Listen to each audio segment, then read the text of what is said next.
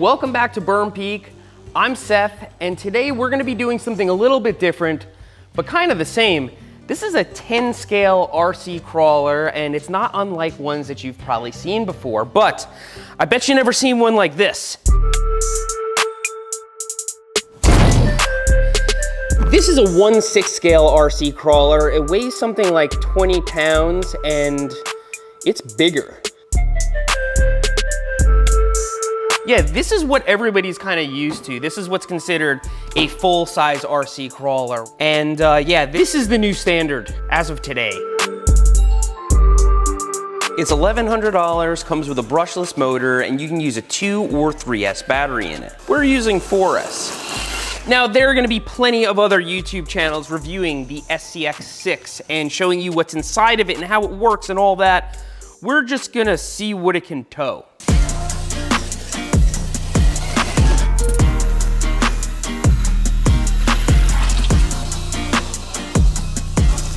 The reason I want to tow stuff with this, it is absolutely tremendous. It has a huge motor in it, and it is geared super low. It's for crawling. So I'm gonna rig up a way for us to tow stuff with it because it doesn't come with a receiver. I think we're gonna have to go back to the drawing board with this.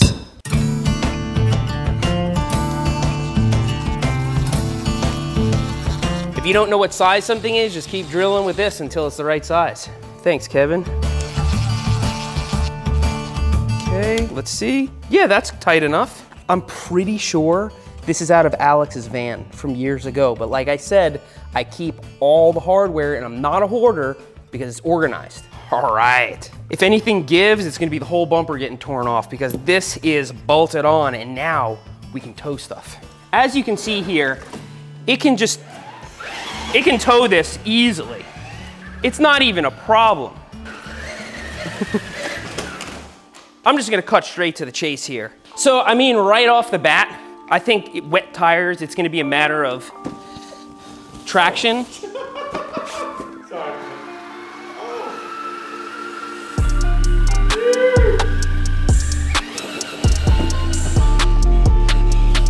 Not even a problem. We have entered a new realm of laziness.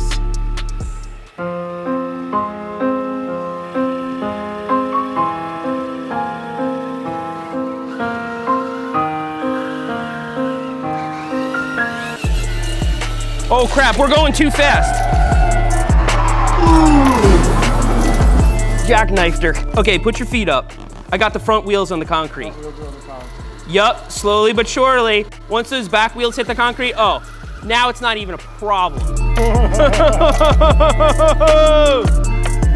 I'm thinking this thing can put in some work for us. Wow, this is just so awesome. All right, we already know it's not gonna tow the Gator because we could barely tow the freaking Gator with a bicycle that was geared down and like, I don't know, I'm pretty strong. Probably stronger than this thing.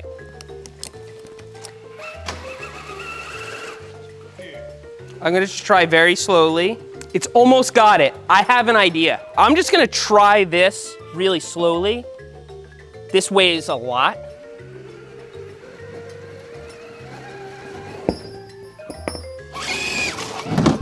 See, I'm just providing this thing with traction by pushing down on it, and it's pulling the Gator, no problem. So it's a matter of this not having enough weight, not a matter of power. It was going easily, so, I mean, can I sit on this thing?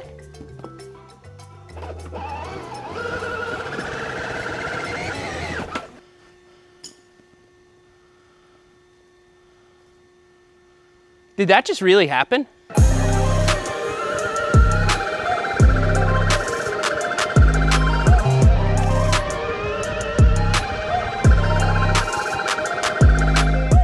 Looks like the weather's clearing up a little bit. Let's do a damage check because do you think it's designed to do that? All the wheels are seated. Suspension looks like it loves it. I think it's pretty obvious what we do next.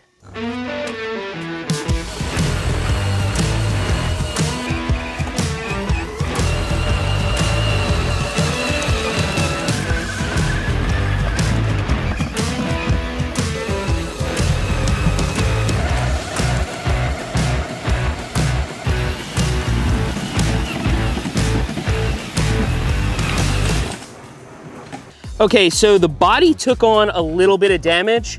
I can't say that I'm surprised. The rest of the machine appears to be in pretty good shape. I think it's time for another tow challenge.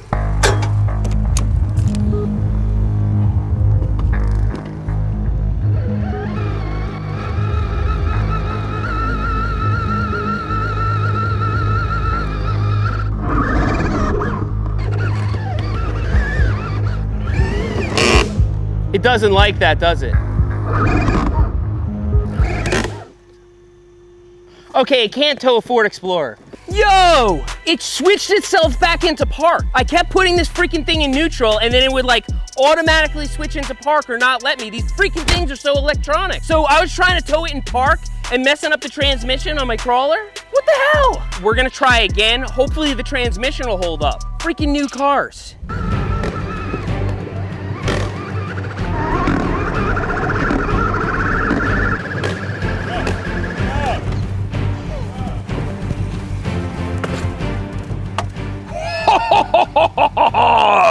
Okay. That like hurt because if that didn't happen, it would have towed it fine and that transmission would have held up. Now it makes all sorts of clicking noises. Actually, let's check it out. Is this messed up?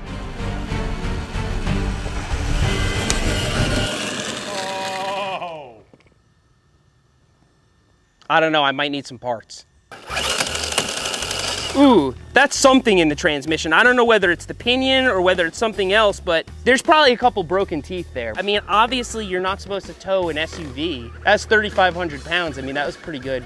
I don't know, I'm impressed with this thing. How about you? That's 3,500 pounds. Like, that's actually what the towing capacity of a stock four-door Jeep Wrangler is. Yeah, this tows as much as a normal Jeep Wrangler. All right, so I figured out what happened. There's a hexagon in here like all RC car wheels, and it got completely rounded out. And so it just unscrewed the bolt. Now, I don't know if it's so rounded out where it can't be used, but I know that as long as we're not towing anything that's like 3,500 pounds, it should be okay.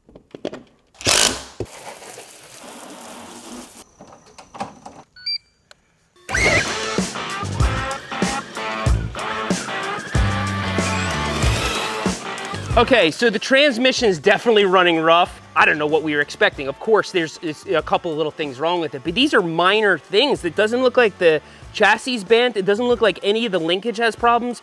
I am thoroughly impressed. So I hope you enjoyed testing the SCX6 as much as I did. I'm gonna send an invoice to Ford Motor Company for my transmission because that thing should not have changed into park. I mean, that's just a stupid feature. As for this thing, it is just incredibly durable, and the fact that it's so big makes it so realistic and fun to use. To me, these are my two favorite sizes, the SCX24 and the SCX6. This is super portable, this is super realistic and rowdy and fast, and it's got 2 gears, and it's just sick. If you're interested in knowing more about it, I left a link below where you can find it. And thanks for riding with me today. I'll see you next time. Oscar, you do not stand a chance against this thing.